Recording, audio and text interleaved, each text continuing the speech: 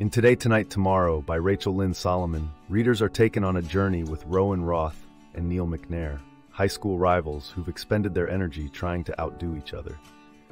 On the last day of their senior year, the competition reaches a peak when Rowan's valedictory hopes are dashed by Neil, leading them into an intense, city-wide scavenger hunt known as the Howl throughout Seattle. As the game unfolds, an unexpected alliance forms between the two when they must unite against a common enemy, other seniors who are targeting them. The thrill of the hunt and shared encounters lead to revelations and a budding relationship that neither Rowan nor Neil anticipated.